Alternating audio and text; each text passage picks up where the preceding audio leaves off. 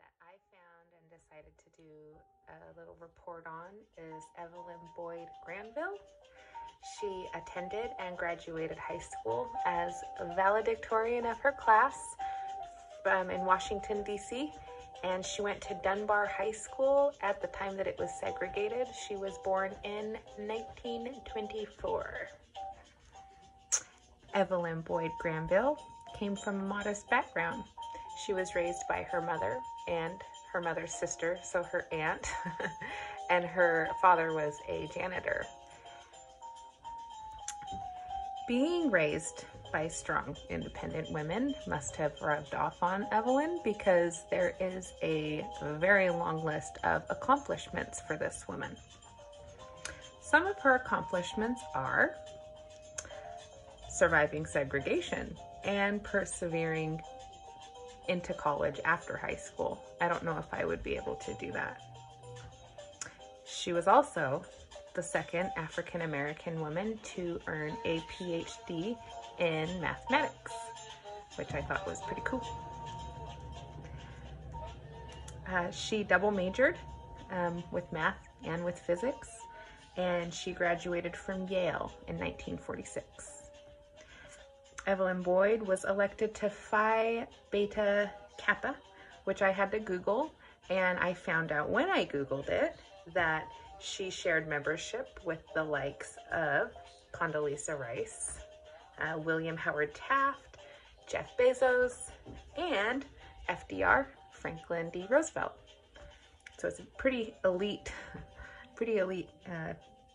scholar club. Pretty hardcore. Evelyn Boyd Granville worked as an applied mathematician for 4 years at Diamond Ordnance Center, which I believe was most famous for developing the proximity fuse, which is used in detonating explosives. So she's pretty cool.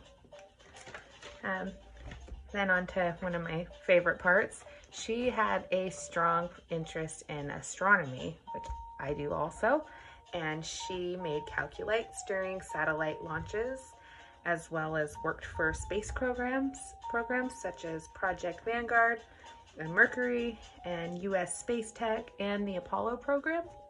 She worked for the North American Aviation, Space and Information Center, and she developed computer procedures and analyzed orbits. She worked on trajectories to launch spacecrafts into orbit, and she also did a lot of work on numerical analysis and techniques and other techniques. To my surprise, and with that many amazing accomplishments, Evelyn Boyd actually didn't go to school to work in the space field. She went to school to be a teacher. Yeah. Her passion for teaching math brought a lot of enrichment to her life, as well as the lives of her students. She taught at California State. She taught at the National Science Foundation Institute. She taught at the University of Southern California. Hang on, the list goes on. She taught at the Texas College, University of Texas, and received an honorary doctorate at the Smith College.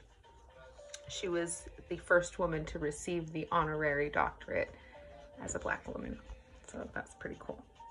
To top it off, Evelyn Boyd Granville, she wrote 2 books that I could find anyway. There might be more. One of them was her autobiography, and it's titled My Life as a Mathematician. And another one she wrote in partnership with Jason Frand, and they wrote together a textbook titled Theory and Application of Mathematics for Teachers. See, so teaching was her real passion. Most of the information that I extracted for this little report on Evelyn Boyd Granville, I got from the internet, from www.math.buffalo.edu. The title is Black Women in Mathematics, Evelyn Boyd Granville, accessed on 4/20/21. A secondary source that I used was titled Evelyn Granville, American Mathematician. That was written by Eric Gregerson, accessed on 4/26/21 from Britannica.com /biography/Evelyn-Granville.